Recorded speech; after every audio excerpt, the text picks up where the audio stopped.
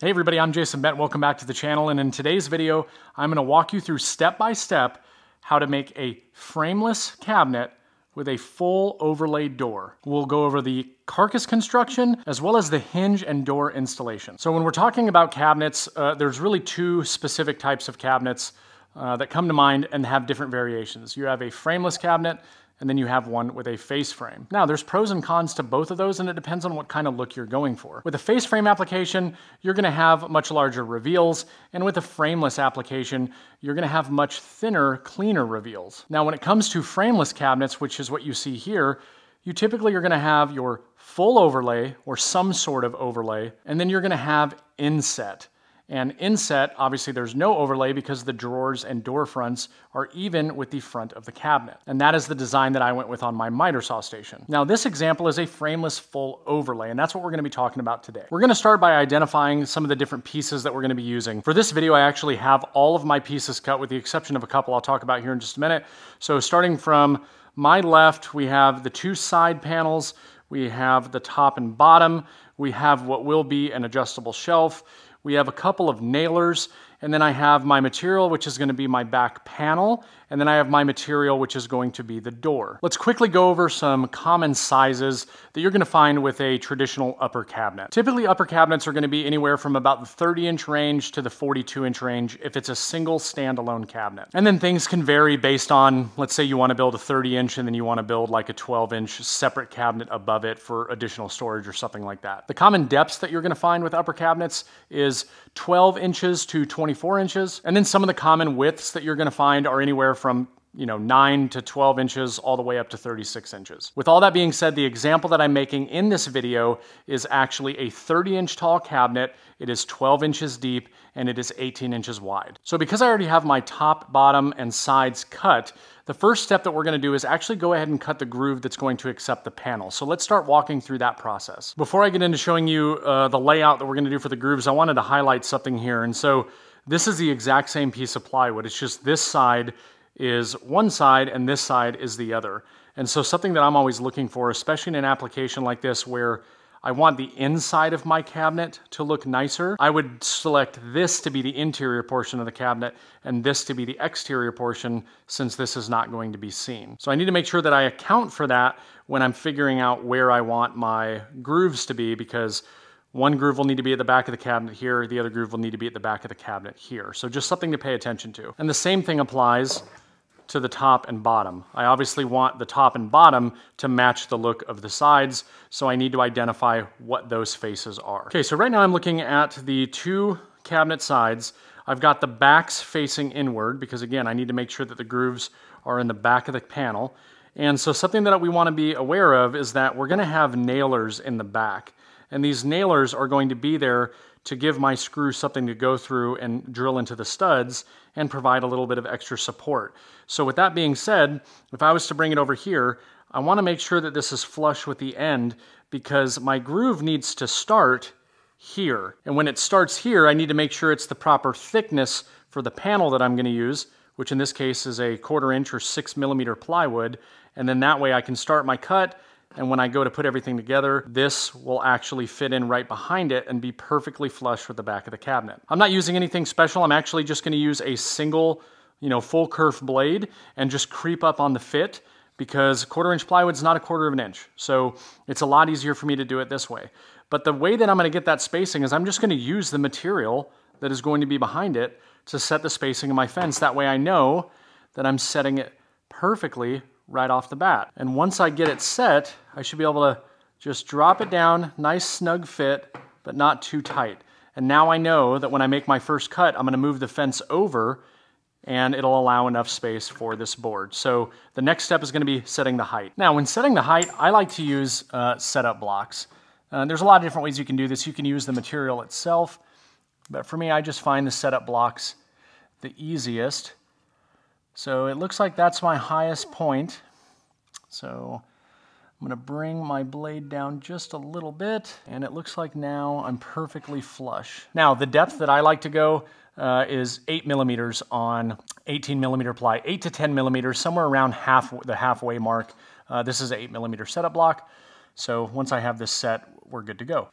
So one thing that I like to do is actually bring my material over to the table saw and actually lay everything face down so I can basically take it, just so you don't get mixed up, and I can run it through and I know everything is good to go. And while I'm doing this, you'll notice that because I want the clean side to be on the interior, that's where I need to cut, so I'm looking at the non-clean side. All right, so now I'm gonna go ahead and make my first pass on all of these.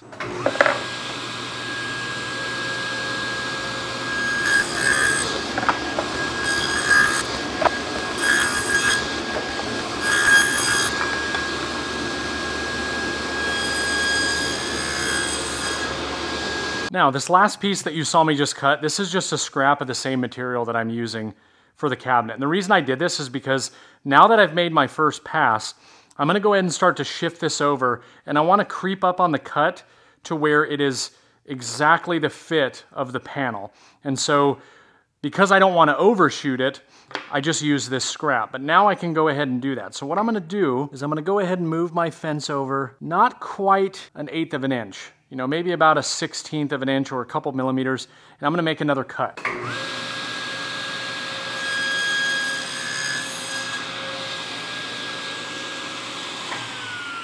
All right, so now I can actually take this piece and test it before actually cutting the rest of my pieces. What we're looking for is a nice snug fit, but not too tight. And that actually is really, really good. That's exactly what I want. I can move it around. It's not too hard to get on. Fits just fine. So now I can actually go ahead and make the cuts on everything else because the fence is already set. And here I'll bring you in close to show you what I was talking about with the nailer and having it be nice and flush to the back. Once I put that on there, that panel will not be inhibited by my nailers. Okay, so what's next? Before I mentioned this is an upper cabinet, and realistically you're probably gonna have one, at least, probably two, you know, shelves that are gonna be in it. And something that I wanna point out is I've already cut this prior to, because I knew what all my measurements were gonna be. And something that I wanna point out is when you're cutting your shelves, obviously they need to fall a little bit short of where that back panel is gonna be, just to give you that flexibility.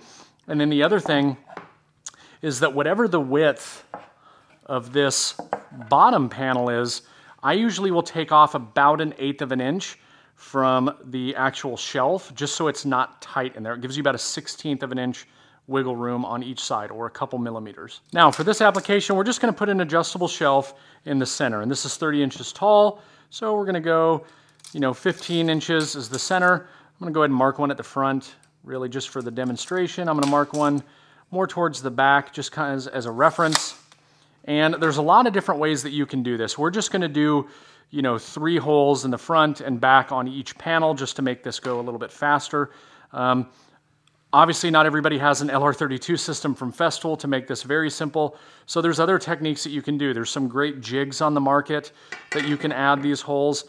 Me personally, I actually like to use my Woodpecker's TS rule because these holes are actually spaced out 32 millimeters, which is a whole nother conversation we won't dive too deep into in this video. But something that you can do is you can kind of just use one of these as a reference. And as long as you know where your center hole is, so in this instance, this is gonna be my center hole. So I'm just gonna do these 3. And something that you can do is, since this already has holes in it and you're referencing off of the bottom of the board, as long as you do the same thing with each one, you know, you'll be fine. So this is actually a 5 millimeter bit, which is the size of the shelf pin holes. So what I'm gonna do is I'm gonna use the inside set of lines. I'm gonna take this self-centering bit, push it down, make a mark, make a mark, make a mark. I'm gonna slide it to the back, and I'm gonna do the same thing on the other. Like I mentioned before, there are a lot of really nice jigs out there to make this a very simple process. I just don't have any of those jigs. And I'm trying to do this in a way that is a little bit more relatable. So, my hole, make my hole. Basically what this is doing is it's just ensuring that that pointed bit is going to be centered, and I have the same reference on both the front and the back. So now we're good to go. I'm just gonna drill these out real quick with this same bit, and we'll move on to the next step.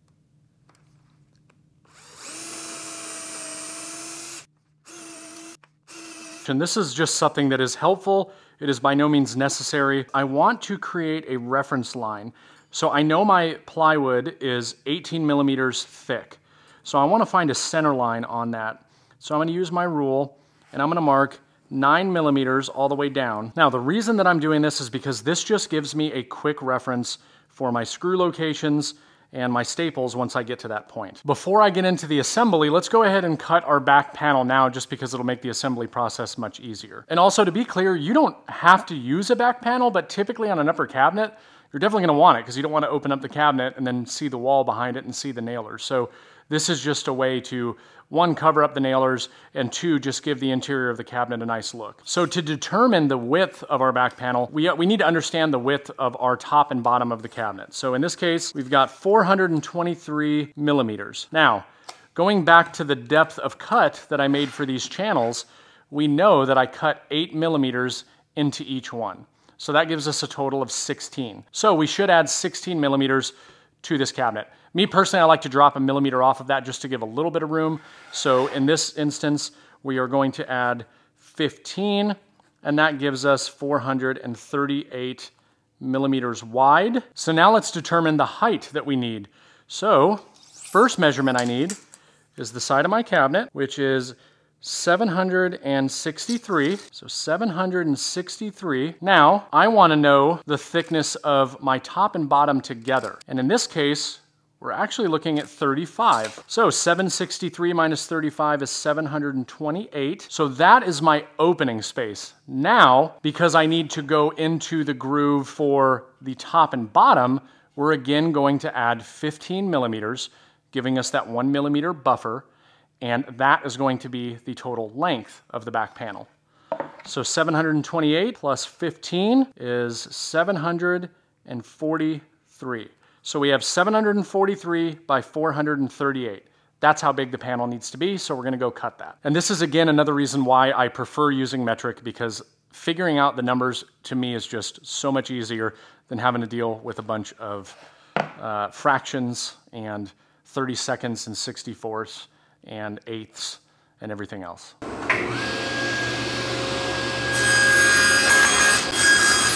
All right, so now let's go ahead and get into the assembly. And the assembly method that I'm gonna show you is the most simple, basic method. Now, again, this method is assuming that these cabinets are gonna go side by side and the sides are not visible. Say if you were redoing a kitchen or it was in part of an enclosed portion of the wall. This is my favorite method for constructing the carcass. And so it starts with me using a flat reference surface, this being my table. I have my line here. I have the back of the cabinet here that lines up with the back of the cabinet there. Everything is flush. So what I'm gonna be doing is I'm gonna be using a narrow crown stapler, and I'm gonna have a couple of staples along this line. And that's just to give it some bite and some holding power, because that makes putting in the screws much, much easier. And you can do the same thing with a brad nailer. I just prefer using a narrow crown stapler. So now I can let go.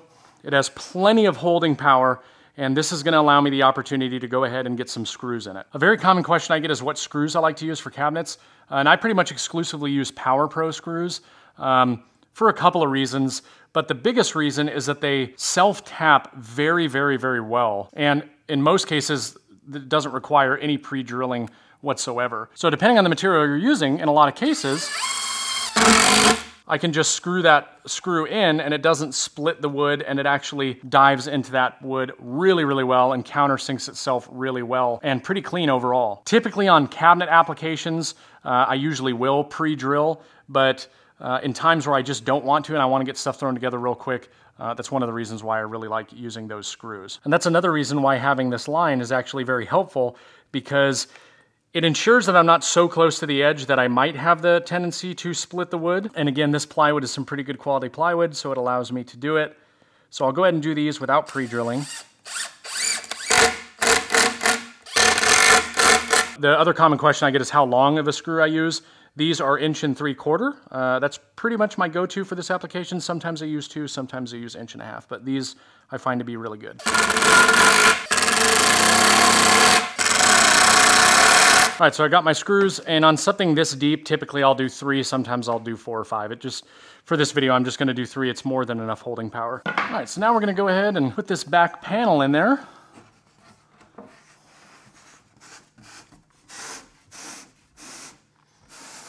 Sometimes you just gotta make sure it's not caught up on anything. There we go. And as you can see, I've got a little bit of clearance here to allow for that top panel. We'll go ahead and check typically that panel is going to help square this up, but as long as you know, cut everything nice and square, everything should be nice and square as you go ahead and assemble it. So now we can go ahead and get the top on. Finally, the last side, right on that line. And if you don't feel comfortable, you know, just screwing without pre-drilling, well, this is again where that line comes in really handy. Just use the appropriate size countersink bit, screw your holes, drill your holes rather.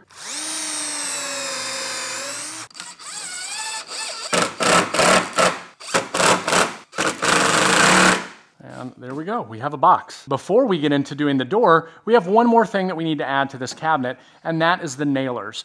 And so what we're gonna do is we're gonna place one at the top and one at the bottom. And again, that's to give you something to screw through the cabinet to hold it to the wall into a stud. Now, before I said, let's assume that this cabinet is hanging on a wall and I have another cabinet right next to it and another cabinet right next to it.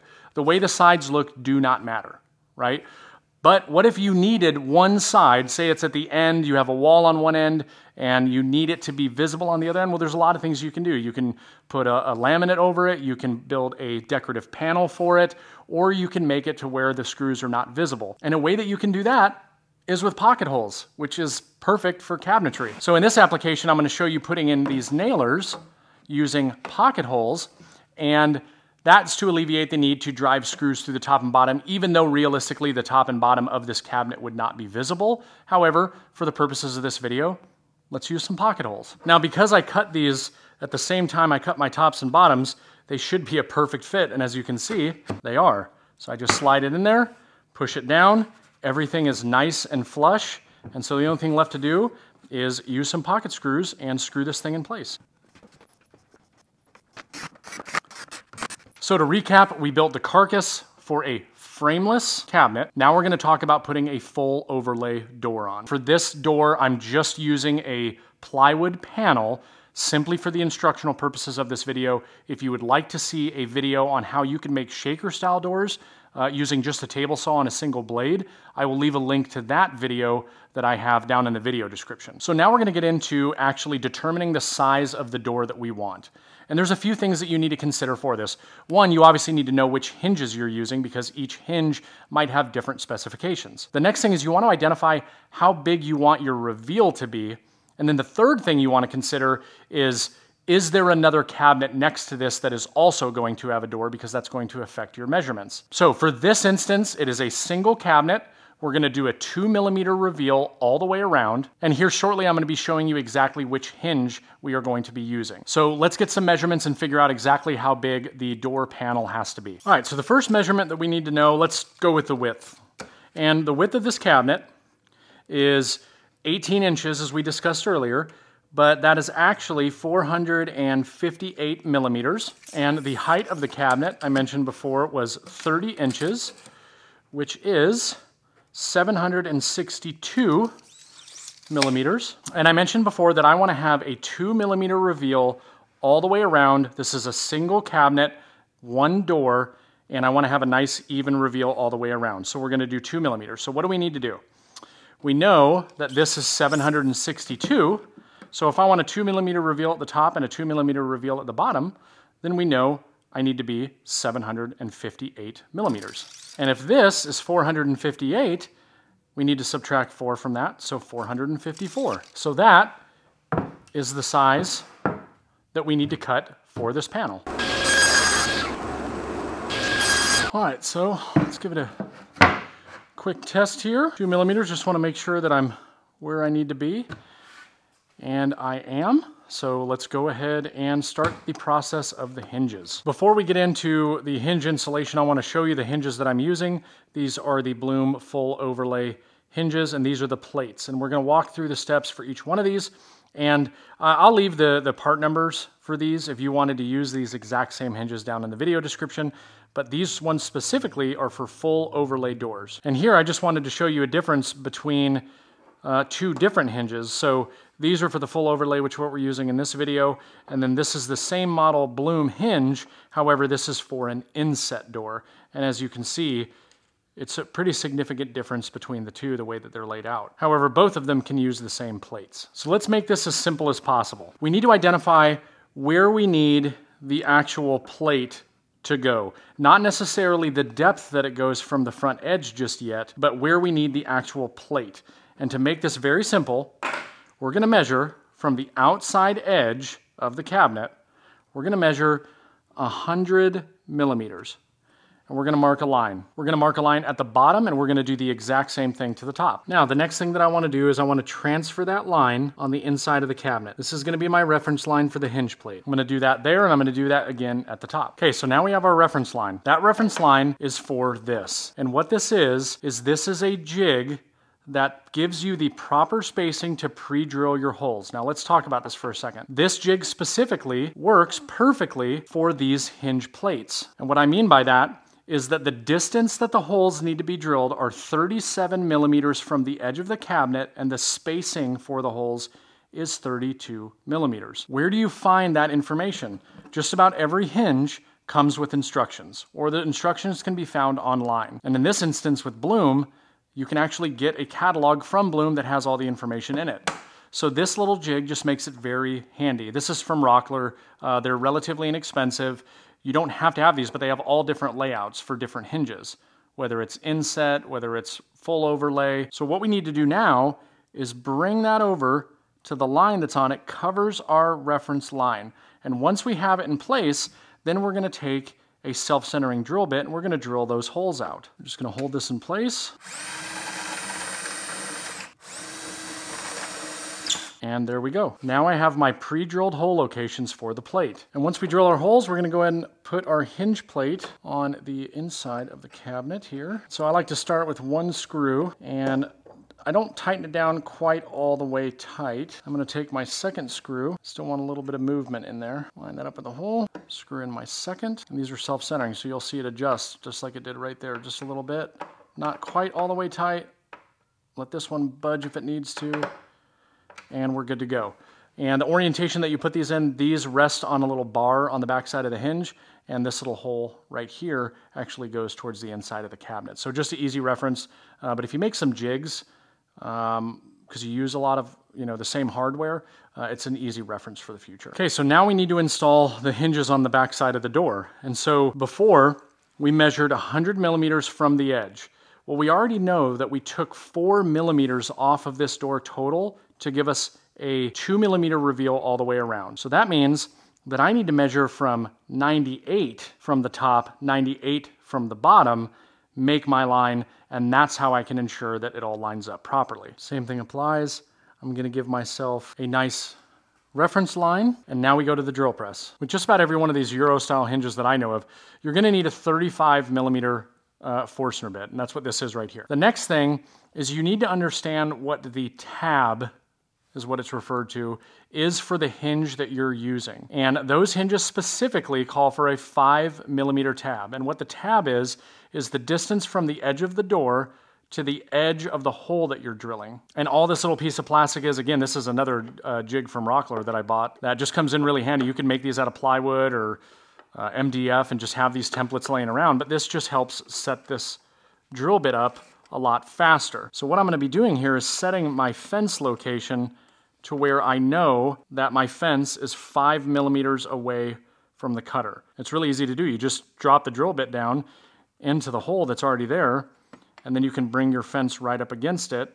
And once you have your fence up against it, you can hold it in place and tighten it down. And then just to double check, come back down, and we're good to go. All right, now once I have my drill bit set, it's now time to go ahead and cut it to the desired depth, which you can play with a little bit. You can keep some scrap pieces around in your shop. But what I'm doing right now is I'm using the point of that Forstner bit and using that line as a reference. So once I know I'm in the right spot, the drilling depth that I typically go on these is right around the 13 millimeter mark. So I'm going to go ahead and drill my hole. And before I do this, to be clear, you don't need to do this at a drill press by any means. There's lots of really good jigs. You can use a drill, makes it very easy. I just like to use the drill press.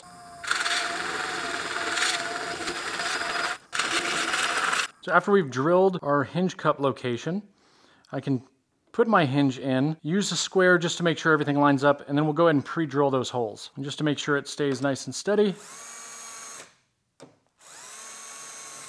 then I can take my screws, place them in their corresponding holes, and I follow a similar procedure for these, and I tighten one down close to being tight, Now you just go to the other one just to allow it to center itself. Tighten that down, and then I'll install the hinge on the other side. All right, so let's go ahead and clip this door in real quick. Make sure everything lines up. Once you get it lined up, it should just snap into place just like that. Snap into place. Go ahead and close it. And now the only thing left to do is make some minor adjustments, because right now I'm pretty much flush. So I want to come over just a couple of millimeters and possibly maybe come up just a little bit. So let me show you how to do that. Okay, so there are various adjustments that you can make for these hinges. And the first one that you'll see right here, this is if I need to move the panel left or right. So I can simply adjust this, and I need to go to the right just a little bit. So that's one adjustment that you can make. You can also push the door in and out by using this screw. And then this screw down here on the bottom actually will loosen the plate. And if you do both of them, you can actually shift this up or down a little bit if needed. I have the necessary adjustments I needed to make for my door, and as you can see, it opens up. The only thing left to do is we need to put in our adjustable shelf. And this will go in here just like so, nice and flush in the front, nice and tight to the back. Soft close, and just like that. Full overlay door, frameless cabinet, really, really simple to build.